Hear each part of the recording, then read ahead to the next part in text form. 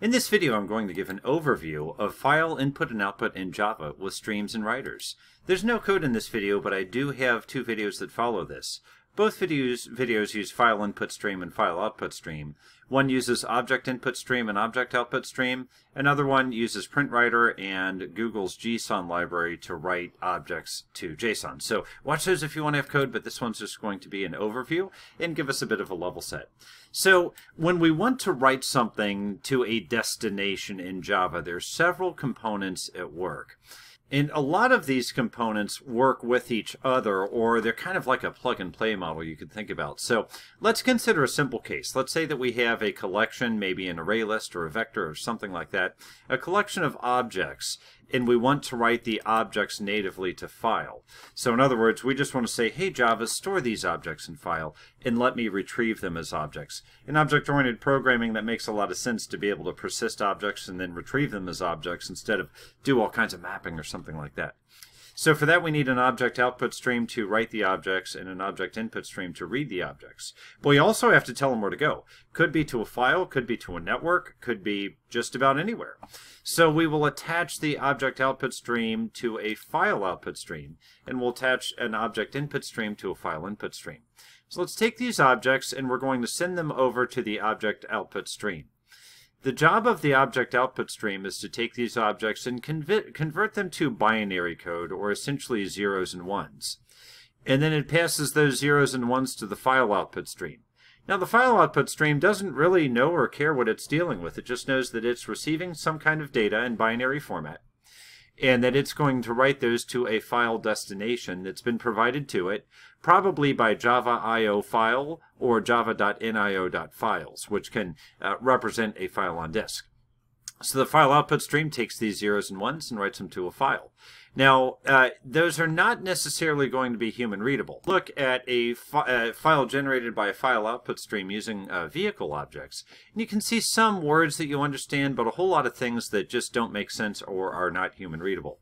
If we want something that's both human readable and machine readable, we'd want something like a JSON format like this, where this isn't necessarily a sentence or a paragraph or a story, but you can at least see the characters and you can understand that, okay, in the land of JSON, an array starts with a square bracket, an object starts with a curly, and then we have name-value pairs that are separated by colons. Now for JSON, we'll still use that file output stream because we still need to write to a file, but we have a couple other things we're going to need to use. First of all, a PrintWriter is typically used for writing character data or string data to a destination, and in this case we're connecting it with the file output stream. But what's the string data going to look like? Well, that's what the Google Gson library is for. Google Gson library will take a collection of objects, convert it to JSON, and then in our case we're providing that JSON, which is essentially text, to the PrintWriter, and then the PrintWriter provides that to the file output stream. Now the tricky thing is that computers always speak in languages of zeros and ones. So under the covers it's still going to be a set of zeros and ones. However, when it's represented in a file, those zeros and ones are going to map to characters or letters that we can read, so the representation to us will be human readable indeed. So, who are the players here? Well, we'll see that, a couple things I talked through in the last slide, so I'll hit this in a bit fast forward. A stream is essentially writing data to a destination. It doesn't really care much about what the data is. It just says, okay, these are zeros and ones. I'm going to write them to a file, or maybe I'll take an object and convert them to zeros and ones. Then a writer is writing text or character data to a stream, and the stream converts those to zeros and ones, but we still see the text. And in our case, we saw that was the PrintWriter. And then we also know that Gson is what we can use to serialize and deserialize objects into a JSON format. Now for reading data, we'll see that there are counterparts for all of those outputs. There's usually a similar class named input. So file output stream, to read data, file input stream. Object output stream, to read data, object input stream. It's a little bit different with the writers because the PrintWriter is for character, or a writer in general is for character data. PrintWriter is the one that we use to write to a file, and then reader is the hierarchy for reading data. But then there's also one called scanner, which is kind of an all-in-one quick way to read text from a file if needed. So those don't follow that same nomenclature of output and input. They're a little different naming, but same idea happens there. And we have some ancillary classes that we use as well. So java.io.file, java.io.path, those have been with us since the early days of Java, and we can use that to represent a file on disk, its location and its metadata, and we need that location and metadata to be able to write to or read from a file. Now, there is a newer library available, java.nio.files and java.nio.paths, which does essentially the same function but in a bit more efficient way. They're typically static methods, a little less typing needed to call those. So if we look at the hierarchy, fairly straightforward. We have OutputStream, which is dealing with the ones and zeros, filter OutputStream, file OutputStream, PrintStream, buffered OutputStream. Those are subclasses of that OutputStream class. If we're dealing with character data, then we have the writer, PrintWriter, StringWriter, buffered writer. So the buffered often means that it's reading things into memory at a pace where our program is going to be able to continue going without any significant waiting. So it's basically reading things in live. So those are common items to use. Now for input, again, we have a very similar hierarchy. InputStream is a superclass that has subclasses ObjectInputStream and FileInputStream and many others. Reader, used for character data. We have buffered reader, InputStream reader, and many others. And then scanner, which is that kind of all-in-one easy way to just open a file and read from it.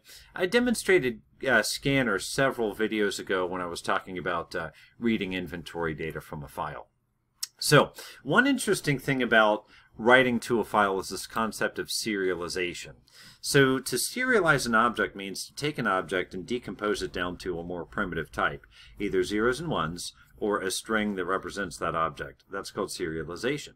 And the idea is that we can serialize an object to a file, convert it to zeros and ones, and then we can deserialize that object from the file. In other words, take those zeros and ones or take the text that's in the file and recreate an object out of it. So that's this concept called serialization and deserialization. A couple notes on that. First of all, if we want a data class to be serializable, we have to implement an interface called Serializable.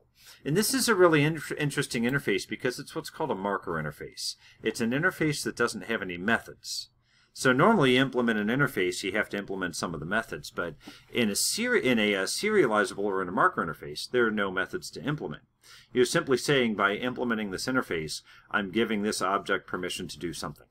And in this case, the do something is we're giving it permission to be serialized, which means its state is going to be maintained outside of the Java virtual machine.